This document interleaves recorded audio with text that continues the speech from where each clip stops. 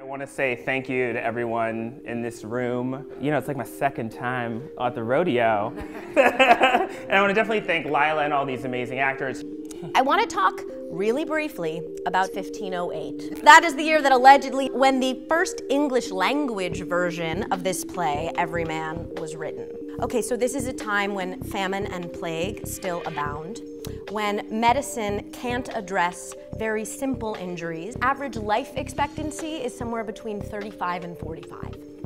So this is a time when death is very much at the center of life. So in that kind of constellation of variables, and certainly many, many more, my sense is that this is a time when the need to find a roadmap towards salvation seems really urgent. All of my secular cynicism aside, I feel deeply grateful that I am standing beside a person who, in his iconoclastic wit and humor and intelligence and wisdom, has invited me to hear inside of this very old play some questions that speak to me now with enormous personal and cultural existential urgency.